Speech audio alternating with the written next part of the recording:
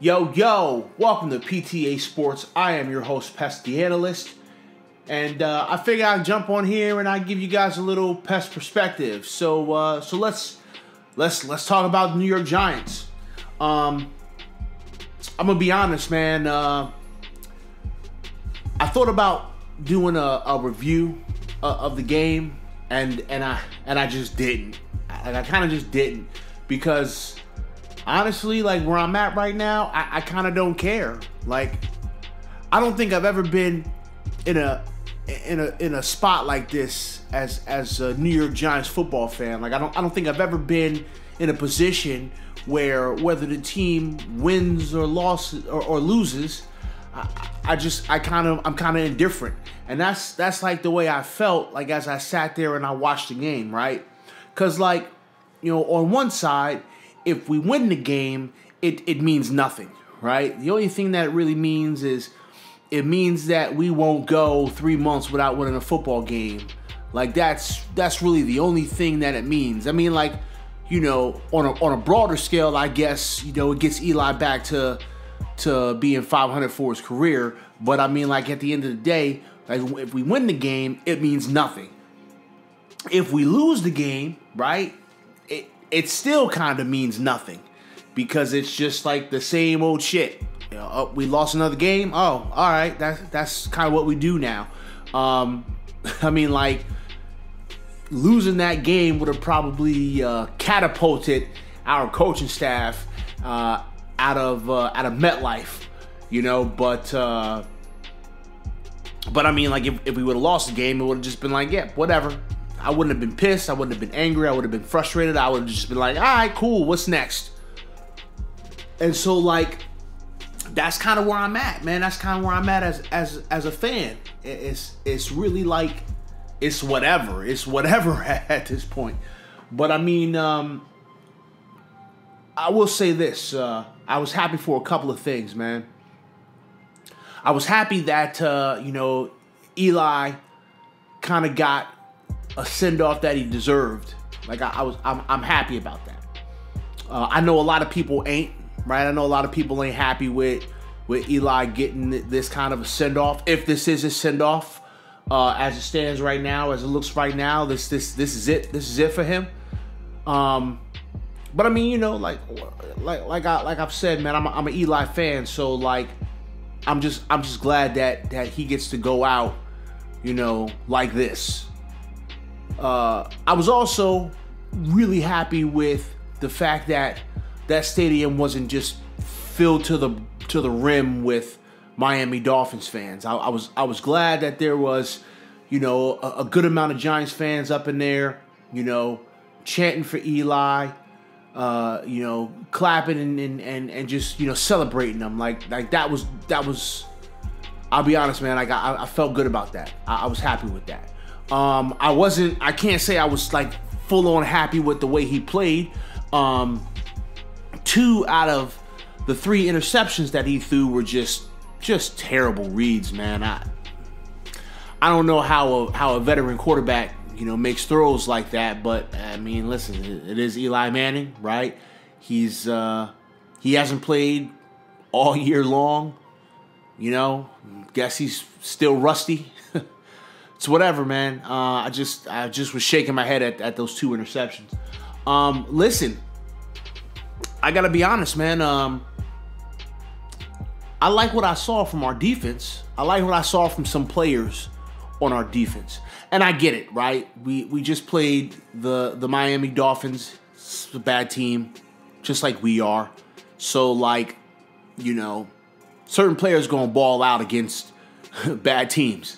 But I mean, like, you know, some of these young guys that we got, man, like, I see some potential in them, and that also makes me feel good. You know what I'm saying? Like, I was happy with that. So, like, hey, listen, we won this game, right? The game doesn't move us in terms of our draft position. We still got the number 2 spot. I want to talk about this, man. This is the real reason why I came here and I sat down in front of this microphone. Like, this is the real reason, man, is this draft pick. Yo, everybody is jumping out the window on Chase Young. Everybody's jumping out the window on the fact that, like, yo, we need to, keep losing or whatever. I see a bunch of people doing like these scenarios of how, we could, keep the number 2 pick or whatever. Like, listen, man. I'll acknowledge that Chase Young is a monster, right? I'll acknowledge that. I'll acknowledge that depending upon the team, Chase Young is potentially a difference maker. I'll acknowledge that. But, like, I personally don't give a shit if we get Chase Young or not. Like, I don't, yo. I'm just gonna be honest, I don't, because I don't think that we're in a position where getting one player is gonna make a whole lot of change. Now, granted, we do need pass rush, right? We need it badly. As it stands right now, man, our only, like, no shit pass rusher is Marcus Golden. We'll see if we re-sign him at the end of the season. O'Shane Ximines looks like he could be something, right? But, like, I gotta pump my brakes on O'Shane Ximines in terms of being a pass rusher, because we thought Lorenzo Carter was gonna be a monster in terms of being a pass rusher, and he disappeared this year. So what's to say that O'Shane doesn't disappear next year? I hope that's not the case, but, like, I acknowledge that we need pass rushers, but we also need offensive linemen. We also need linebackers. We also need a free safety. We also potentially need another cover corner. We also maybe need another wide receiver. We also need a tight end, because Evan Ingram is Mr. Glass of the NFL. This dude's hurt every single year. Now he's on IR. That dude ain't probably gonna be a Giant. I'm gonna be honest, man. Like that dude's probably not gonna be a Giant after next season, because I believe next season is his final year on his rookie deal. And if it was me, I wouldn't pick up his 5th-year option. I would not pick up his 5th-year option, because every season this dude's hurt, man. And the best ability is availability, and right now that's his worst ability. So I'm saying we need a lot of players, man. We need a lot of players, and we got a lot of cap space, right? We got tons of cap space going into the offseason. So can we make some moves? I mean, we can, but like I said in the last Pest Perspective, are we gonna have to pay these free agents monster numbers to come be a New York Giant? Maybe. So, like, yes, it would be really nice to get our hands on a Chase Young. It'd be really nice. And I'm gonna tell you this. If we are sitting at the number 2 spot come the draft, because I'm gonna do a live reaction to it. If we are sitting at the number 2 spot in the draft, and the Bengals, who I believe they got the number 1 spot on lock right now, they go, Joe Burrow or some other quarterback, and Chase Young sitting there, best believe I'm gonna be like, all right, cool, let's get Chase Young. But I don't think this is gonna be, I don't think this is gonna change the game for us. All right. Here's what I don't want, though, and this is what I'm concerned about with, especially getting ready to go into this weekend, because, oh man, we gotta play the Washington Redskins, right? Who, as it stands, has the number 3 pick. They beat us, we flip spots, and they get the number 2 pick, and we're sitting at the number 3 pick, probably. What if they get Chase Young? And we got to deal with Chase Young twice a season for the next X amount of years. And I mean, like, that would suck too. Like, it just would. This is a rough situation, man. It really is. I'm gonna be completely honest, man. I'm in the school of thought of trading down. That's where I'm at. I'm in the school of thought of trading down, yo. Trade down, get a bunch of picks, maybe get another pick, for the draft after this upcoming draft, get some draft capital, and pick some quality players, man. Because we got a lot of holes that we need to fill. And like it's nice that we got all this cap space, right?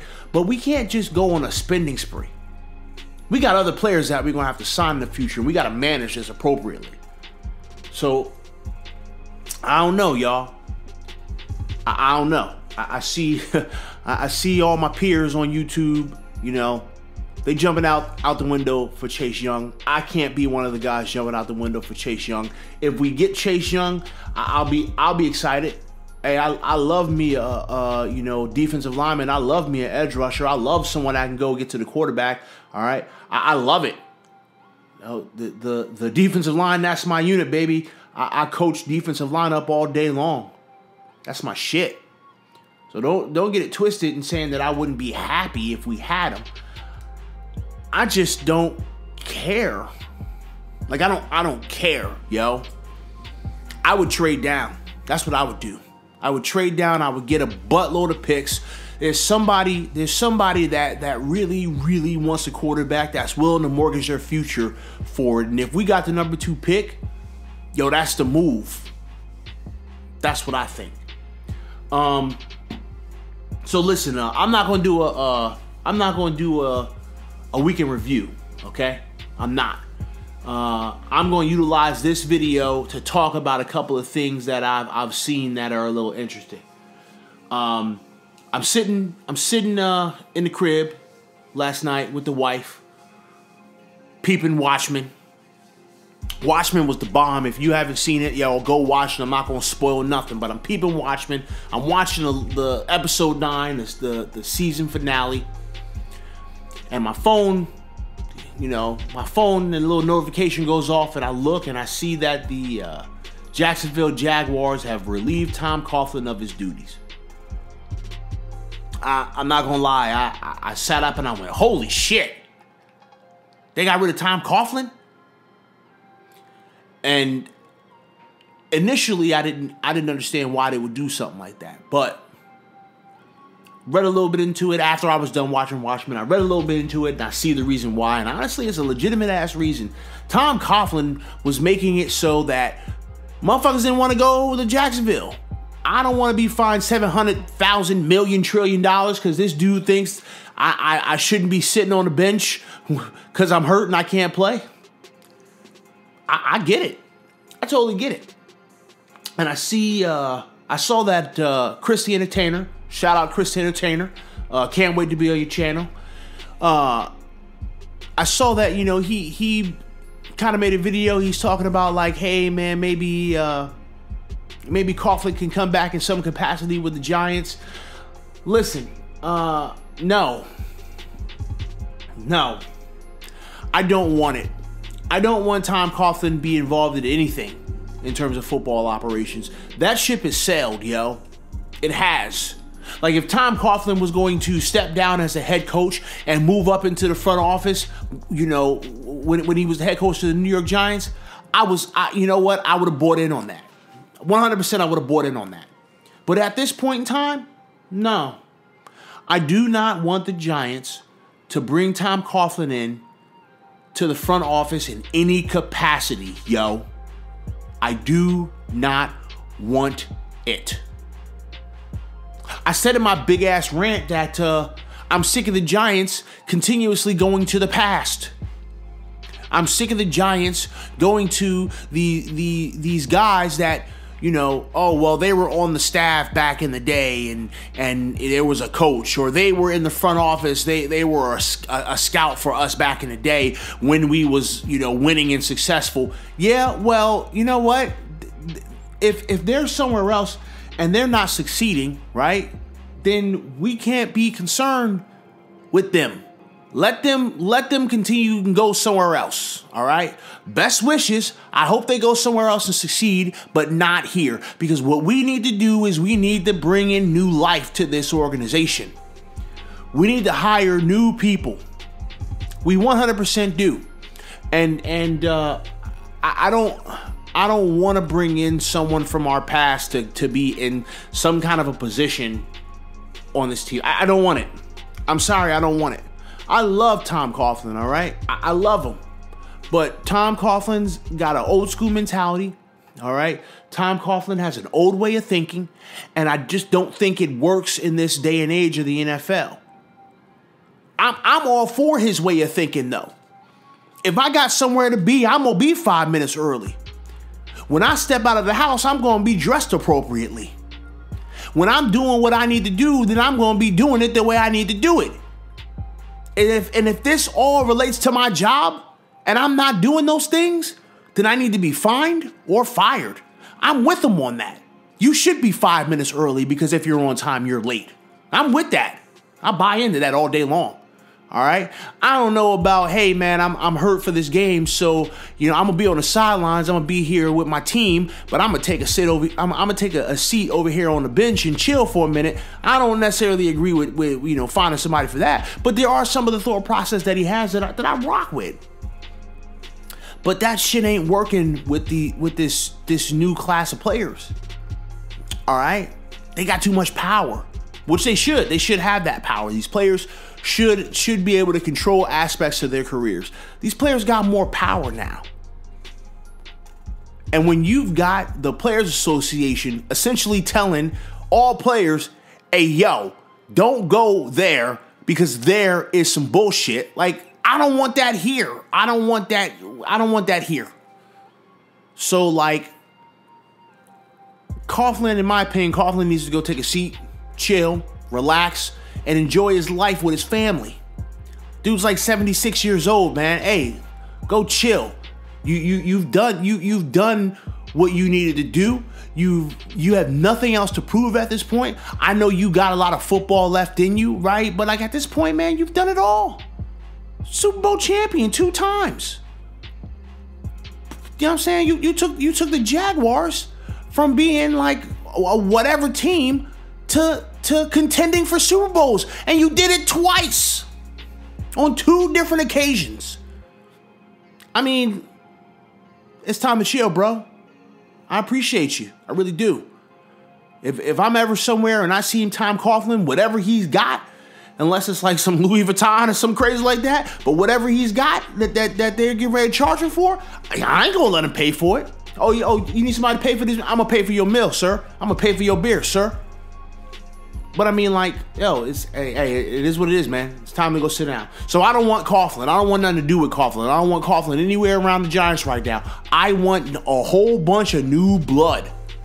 I want a whole new way of thinking in the Giants. That's just what it is. So listen, I think I've yapped enough, man. I'm gonna like I said, I'm gonna be at this game on Sunday. I guess I'm gonna be rooting for my team, right? Because it's real hard for me to root for my team to lose, man. I hate losing. Losing sucks. I understand the ramifications if we win. But it is what it is, man. I'm gonna go there. I'm gonna put on all my Giant shit, man. I'm gonna sit there. I'm gonna cheer behind enemy lines, right? I don't know what kind of. I'm on the Giants sideline, so I should be surrounded by Giants fans. I shouldn't have to worry about dealing with Redskins fans because I hate the Redskins. But yo, listen, I'm looking forward to going and being able to see this game. I will come back and I will tell you guys about my experience at the game. So you will get a game review. I can't promise you that it's going to be on Sunday or Monday. It definitely ain't going to be on Tuesday or Wednesday. It's Christmas, all right? I ain't doing this stuff on Christmas. I'm going to be chilling with the fam.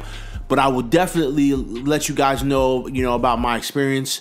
And we'll go from there, man. So with that being said, man, I appreciate you guys rocking with me. Be sure to like, comment, subscribe, all right? And I'll get up with you guys later. Deuces.